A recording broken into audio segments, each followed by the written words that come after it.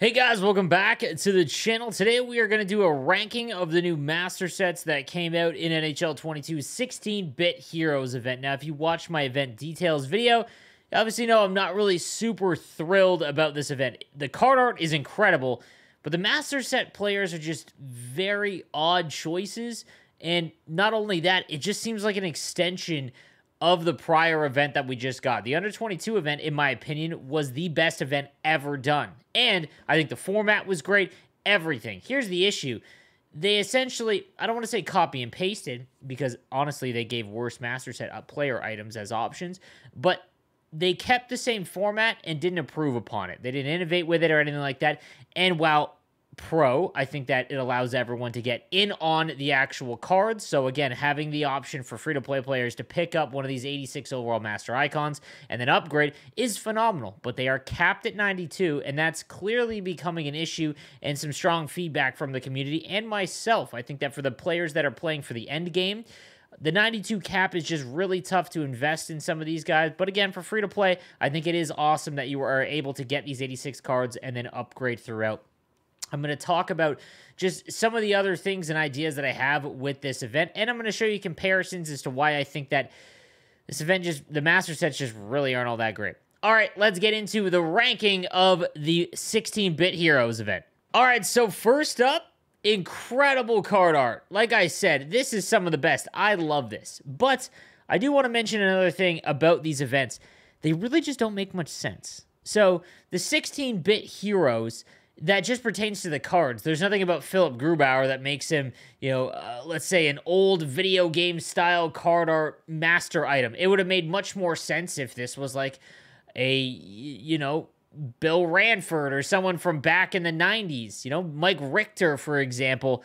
Philipp Grubauer was just a kid, really, when all these games were out. So don't really understand the thought process on that. But again, the card art is incredible. That being said, this is clearly the worst master item, and it's not really close. So Distributor as an option, Fly the Zone and Buzzing, that's phenomenal. As well as Bombarded, Lifeline, Magician, those are great ones. And Applesauce is a third one. But when you go through, there's nothing that he can get that makes him good enough to play because he's only 6'1". I've talked about this a number of times, guys. It is more viable, more than ever, to use smaller goaltenders because of the stat caps on some of these cards that are really, really tall. But master set items don't really get hit by the stat caps. So there's no reason to have Grubauer over Ottinger or over Spencer Knight. The 6'1" is just not really able to be used where you're not going to have... He's not probably going to kill you because his stats are so good, his attributes are so good, but he's not going to give you an edge at all. And that's really the most important thing. Post-to-post is incredible, but the 87 X-Factor Carey Price that has post-to-post has been one of the best goalies that I've used in quite some time. So this is clearly the lowest rung master set, and if you packed him, sell him immediately, there's just no use. You're not going to have any advantage here, and you're going to be selling him after you play 20 games anyways. Coming in at number 3 is the 92 Roope Hintz, and this is one of the best centermen in the game. Okay, now, like I mentioned, the problem and the lackluster of this event is that we just had 3 cards that almost mimic this entirely in the prior edition's Master Set. The Under 22 event, Dylan Cozens, Byfield, and Doc, in my opinion, are all slightly better. Or at least Roope Hintz, you won't see a big enough improvement. So he does have Buzzing, which is great, or Spark, whatever one you want. Thief, and then Applesauce. Those are 3 great synergies. Okay, but let me show you guys, again, what I said earlier in the video. Let's take a look at the comparisons, okay? So the comparisons to Doc and Hintz, all right, as we go down, speed 90 to 91, you'll have Buzzing activated on both of these if you are trying to maximize it, or you could have a Spark activated, but again, that would make them the exact same. His balance is almost max, though, and at 6'4", it's so hard to knock Byfield off the puck, and his agility is slightly better. Shot accuracy is 93 on Hintz, but it's 96 power on Byfield. That's kind of a wash. Deking at 95 on Byfield, only 92 on Hintz. So you see here, and then all of the body checking and strength ones slightly bigger or a little bit more of a gap on Byfield. Defensive awareness is a little bit higher for Roope Hintz, but you can have Thief activated on both of these guys. So it really just, it's if you had Byfield, there's no reason to go get Rupe Hintz. All right. Now, I guess technically if you missed out on Byfield, then okay, go get Rupe Hintz. He's going to be a little bit cheaper because the sets now for the under 22 event have moved on to like the sunset format. And that obviously makes it a little bit more expensive now because obviously that event is no longer on. So you can get Rupe Hintz at a little bit of a discount, but he's exactly the same card as Byfield, just an inch shorter, essentially. Then we've got the 92 Erik Brannstrom. And honestly, right now, this looks to be a really, really fun card. I won't lie. He does have Spark. Spark, again, I've mentioned this a number of times, so for anyone that hasn't been watching my channel, Spark is very difficult to activate because you'd rather have Distributor Fly the Zone, and any card that has Spark more than likely has Distributor Fly the Zone.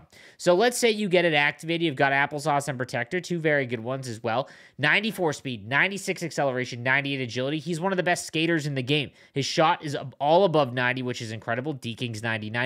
This is like the left-handed version of Cale Makar. Unbelievable. Endgame, skating, deking, all of that. The problem is he plays defense and he's 5'10".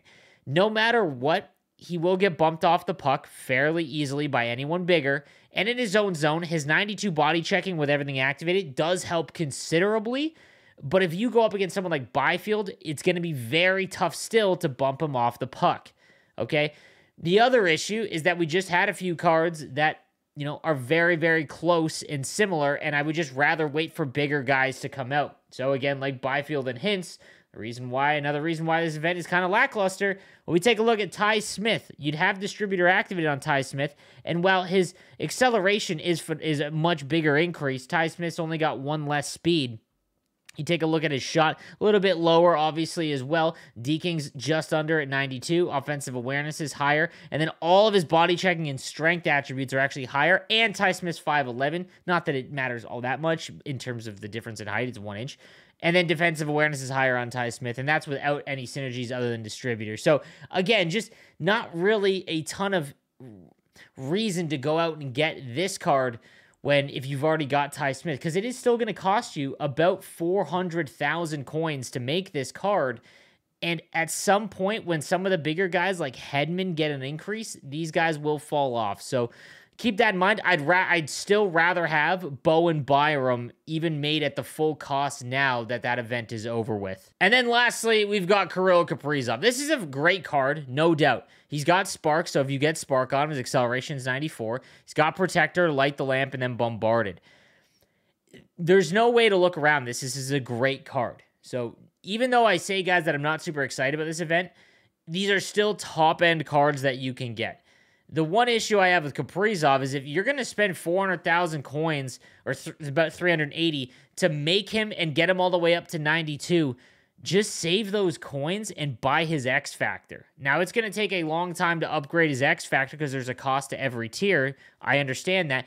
But if you play Hut Champs, it's very simple to get those upgrades to get him all the way up because his X Factor card's one of the best in the game, and it will be for quite some time. And again, looking at last week's event, when you take a look at him or Jack Hughes, 93 speed, 95 acceleration, that's without buzzing activated, okay? So you go down the list here, D-King's at 99 on Jack Hughes. You go down, his body checking is a little bit higher on Kaprizov, and his defensive awareness, though, much higher, well, +2.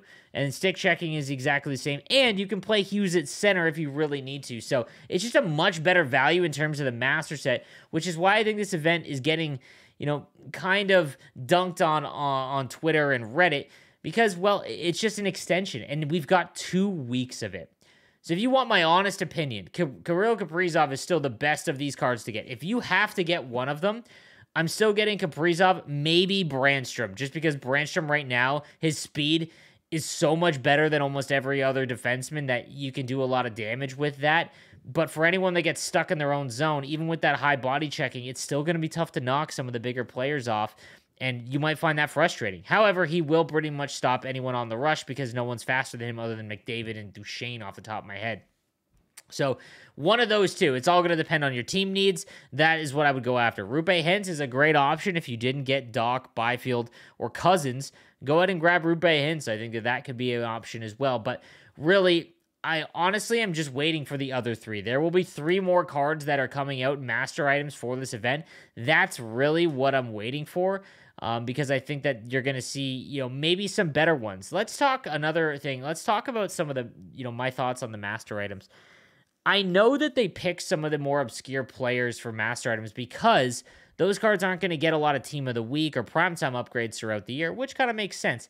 The problem is that they're not really popular players. Kaprizov, obviously, but Hintz and Brandstrom, if you're not a Senator or a Dallas Star fan, there's not a lot of people that have like super big interest in those players alone. I just kind of wish that I would see more of the high-end players get the master sets. Like, let's take the Ottawa Senators, for example. Brady Tkachuk. I would much rather have Brady Tkachuk or Thomas Chabot than Brandstrom. And that's just, I've seen that a lot in these events. These master items, for the most part, are just very, very obscure players. And while, like I said, I understand that they are trying to focus and give some light on some of these other cards. But, I mean, if you go back to the Rivals event, you got Rasmus Andersson and Jesse Puljujarvi. Why not Doughty and Tkachuk? Like, that was, like, a bigger one that I think, I mean, obviously you can't do Kane and Reeves, but I just think that, like, there's just some odd selections, and I hope that we see more of the better players highlighted as opposed to just random players. A Calgary Flame needs a master set item because he doesn't have one. Let's give him to Rasmus Andersson as opposed to some of the bigger star players on their team. I do also need to mention, guys, the ability limits was increased. I'll probably talk about this more in a future video, but it does make wheels a little bit more okay. If you have Connor McDavid specifically. Even Matt Duchene, not both, but one of them. I've been hard on wheels not being, useful because he's got such high speed anyways. But now Connor's got 97 speed, and if he can keep that throughout the whole, like, there's no one else other than McDavid or Duchene that can really keep up with that with the puck. So I think that's worth it because now no longer is it such a giant portion of your ability points. It's now 1/4, which is a little bit easier to stomach, especially if you don't have a ton of top-end guys that have amazing abilities. Some of the other ones I'm looking at, guys, passing. Passing's so much harder this year because of, the skill gap they created with it. The other one I'm trying out is puck on a string because of the stick handling speed. So stick handling is left to right movement, and left to right movement is so important in this game just when you're skating, no matter what, to try and keep your opponent from checking the puck. So I'm really just trying puck on a string on a lot of my players, as well as shut down on my defensemen that have it. So just wanted to give a quick shout out to that. But let me know, guys, in the comment section down below what you think of the master items from this event, and I will see you guys next time. Have a good one.